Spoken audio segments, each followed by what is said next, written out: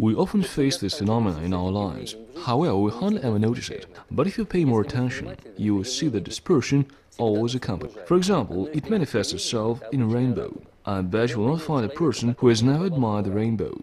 At first sight, the rainbow may seem very simple for you. However, it includes complex physical processes.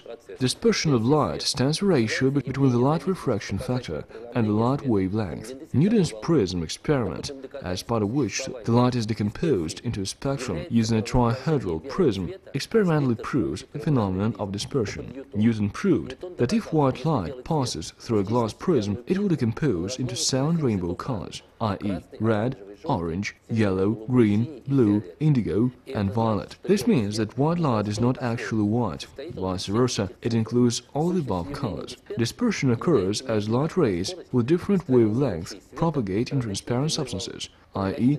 optical environment, at different speeds.